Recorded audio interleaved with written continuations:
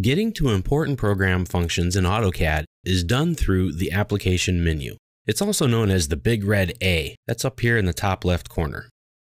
It's difficult to tell that it's even a button, but it is. The application menu is where you will go to open up files, to save files, print files, and to manage many of the settings within AutoCAD itself. So to use the application menu, just move your cursor up to the top left corner here into the big red A, and you'll see that little triangle. It points down. And we'll see this over and over again in AutoCAD. A lot of these objects here in the ribbon have a little triangle. When you see that, that means you can click there and it will open up a menu.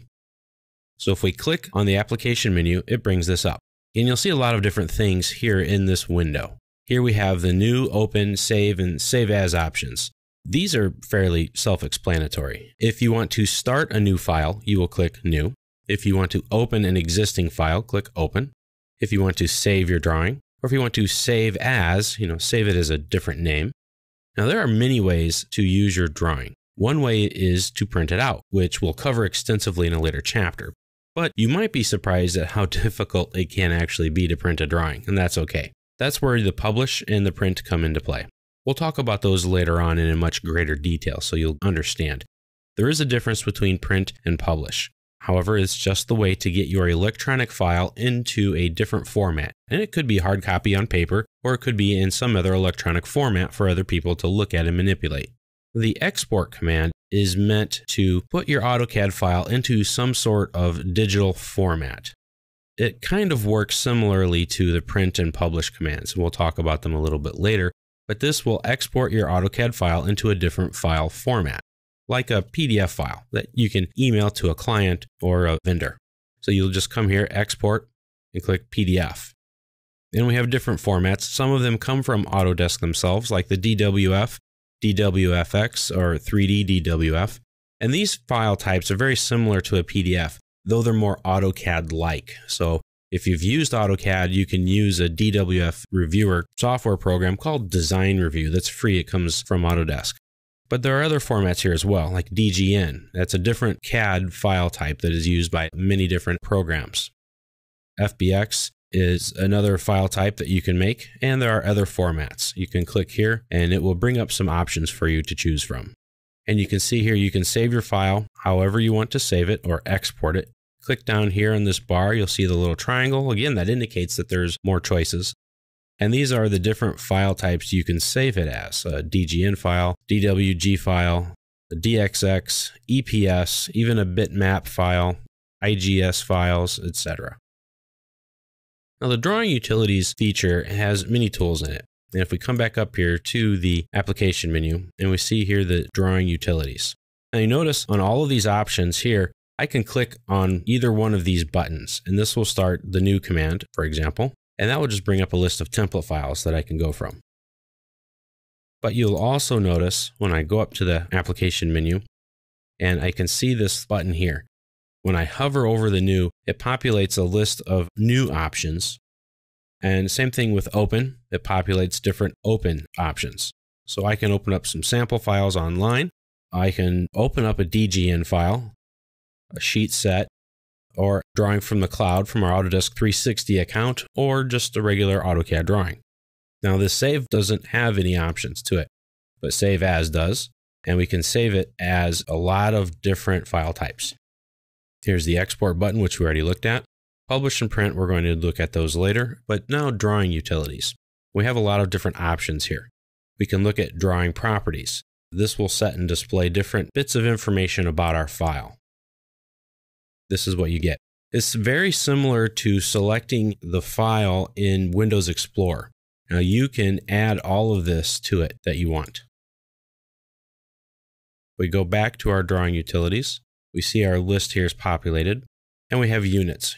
We can audit the file, which will help us look at the data that's in the file, and it will see if anything is corrupted or messed up. So a lot of times AutoCAD will crash on you. And when it does, it could mess up your file. So you'll want to run what's called an audit. AutoCAD will scan the file, say, hey, look, there are errors, and we're going to fix those for you. The status gives you the drawing status and modes, bits of information about your file that you might need to know. Purge will help clean it. The recover works similarly to an audit. Sometimes it just gets messed up, and so you can't open a file because it has been corrupted. That's rare, but it does happen. Then you want to run the recover option. And so you hit recover, and it will tell you to open up the file, and it will run an audit before it fully opens the drawing for you and fix errors. That comes in handy when you can't open the file because it has too many errors. Again, this is extremely rare, but if that is the case, then you may want to come here.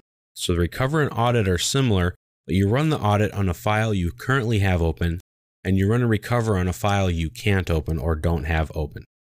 Here we have open the drawing recovery manager.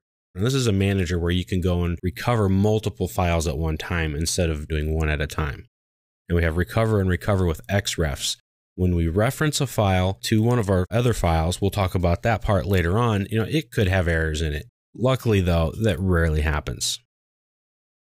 There are two icons near the top of the application menu. These two icons will list either all of the drawings that you have currently opened, which is this one here on the right.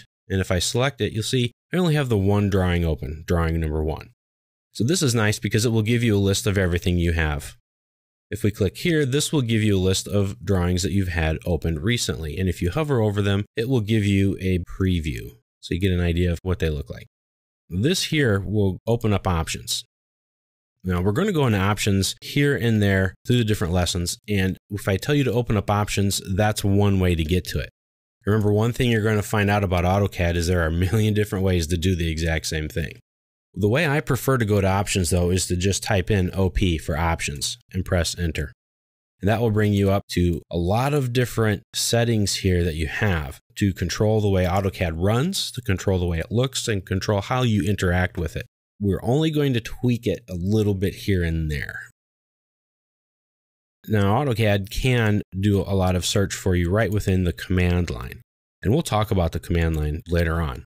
If you like to use the ribbon and you want to use it more often because you're more comfortable that way and you can't find a command, just go up to the application menu, and in this top bar right here, that's a flashing cursor, and it's there by default when you start the application menu. Well, there you can do a search for commands. So let's look for, say, data extract. You see here when I start typing in the commands, it's searching for it and it finds it. There's extract data and there's data extraction. Well, you can see these three commands are really the exact same command. They're just found in different places. This one is found on the ribbon tab, insert. And then if you come down here, it says linking and extraction, extract data. This one is found on the annotate tab on the ribbon. This is just the command. So that means you can enter the command on the command line, or you can go to either of these two ribbon tabs and find the command. Now, one thing that's really cool is that, okay, I found the command. I don't want to go looking for it now. I can just click and it starts the command. Now, next to the application menu is the QAT. That stands for the Quick Access Toolbar. That's this guy right here. This is a very handy toolbar and one that has a lot of commands in it. This toolbar is meant to hold commands that you need frequently. There are some default commands that you can turn on or off in it, and it's easily customized. So here we have the new command, and a lot of these commands are also found right here in the application menu. And you'll see it looks very similar, and the icons are even the same. This is the icon for new. This is the icon for open. It looks like a file folder that you're opening. The save command is to an old floppy disk, the save icon. Save as has a little pencil. This one is a printer, and so it prints. We have undo, and we have redo. And here we have our workspaces, and we'll talk about workspaces later on. If you want to add more commands to the QAT or the Quick Access Toolbar, you can click on the More Tools button. If you click right here, this little arrow, everything with a check by it is turned on. The ones that don't have checks on them mean they're not turned on, but they're available. I like to have the match properties turned on, so I'm going to click it and turn it on. And here it is right there. So you can see that you can customize the Quick Access Toolbar very easily. Now, if there are some commands in here that you want to use but aren't in here, you can go to More Commands, and this will bring up a small version of the Custom User Interface. To customize it, essentially, you can find any one you want. I'm going to click 3D Mirror just because it's here. I'm going to left click and hold, and then drag it up, put it where I want to in the Quick Access Toolbar, and then release. and it drops it right in there. Now I have very quick access to the 3D mirror button. When you're finished, click OK, and now it's been saved. So if you accidentally put something on there you don't like, you can right-click on the Quick Access toolbar and say Remove from Quick Access Toolbar. It's that simple. And I can come here and say Remove, so that one goes away. Now if I right-click up here, I can add a separator to help you organize your commands. Once again, get to that customization, or I can show the Quick Access toolbar below the ribbon. So if I want it down here, that's fine. Because a lot of these tools you can use while you work inside AutoCAD, and that's okay. So you can put it down here if you'd like to. I prefer it up there. Just right-click on it again, and then select the Show Quick Access toolbar above the ribbon. So that's the Quick Access toolbar in the application menu.